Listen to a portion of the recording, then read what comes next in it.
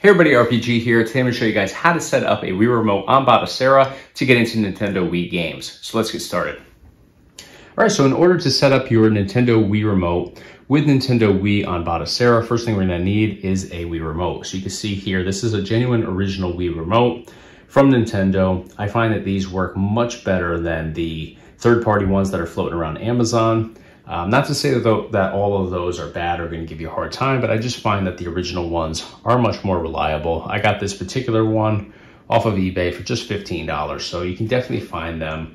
And like I said, this one's used. You can see it's a little bit beat up, but I could care less how it looks cosmetically as long as it functions all the same, and it does. So besides that, you're going to need your Mayflash Dolphin Bar. That's this sensor down here I have mounted underneath my TV. There's two settings on there. One is for bottom, one is for top. You're going to set that to whether you mount on the bottom or on the top. So in this case, it's underneath my TV, so I have it set to bottom. That plugs into your PC via USB port. And you want to make sure that you boot up your system with that already plugged in. Once it's plugged in and booted up and in mode 4, you're going to hit your pair button on both your Mayflash Dolphin Bar as well as on your Wii Remote. And once you pair it up, you're going to get this light right here. So there's 4 LEDs across the bottom of the Wii Remote. You want to make sure that the one furthest to the left is lit up. That's going to indicate that everything is paired up correctly and everything's going to work for you.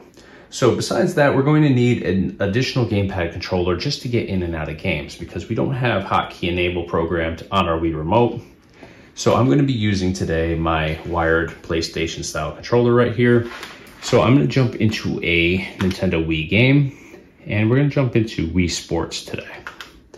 So we're going to let this load in. And now this should actually pair up with the Mayflash Dolphin Bar on its own. If you heard over me talking there and heard the prompt in the background, you could hear this vibrate and that beep. That means that everything is paired properly. If you don't get that, all you have to do is hit A and the trigger back here, which is B, at the exact same time, and you're going to get this up and running. So I'm going to jump into the game here, and it should ask me to hit A and B at the same time. So you can see right there it says press A and B, so I'm going to do exactly that. And just like that, I'm into the game. So let's try moving it around. You can see I'm able to move my cursor around on here. I'll show you like this. A little bit harder because I'm a little bit too close to that sensor. I got to back up a little bit. So let's just jump into a game just to show you that everything does function properly.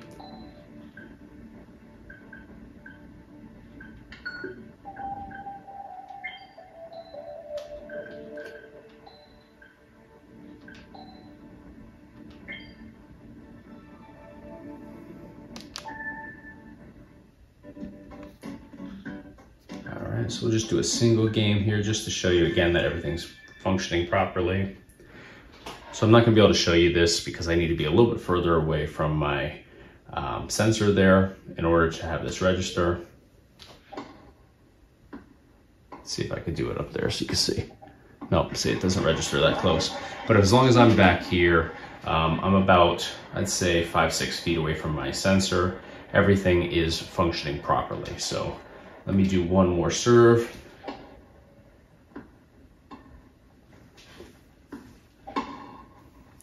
So as you can see from this process, it is super easy to set up a Nintendo Wii Remote on Batocera to get into these Wii games. When I first started messing around with this, trying to figure out how to go about setting this up, I was coming off of doing the same thing with RetroPie, and if you've ever set up Wii Remote on RetroPie to get into light gun games, you know that that is an absolute nightmare most times. So this, I was expecting to be similar sort of setup. I started trying to map this controller originally, and then I realized that you literally, all you have to do is just pair it to your Mayflash Dolphin Bar, make sure you're in the right mode, and then it's literally as simple as just hitting that A and B button in most cases. So couldn't be an easier process out there. I've set up tons of different controllers on a bunch of different emulation platforms, and this is by far the easiest process I've ever come across. So if you have any questions or anything like that, please hit me up in the comment section below. I'm always happy to help you guys out any way I possibly can. If you haven't yet subscribed to our YouTube channel, be sure to do that. We do a ton of different things based around retro gaming. We do product reviews, tutorials, gameplay demos, just a lot of great content here on this channel. So definitely hit the subscribe button if you haven't already.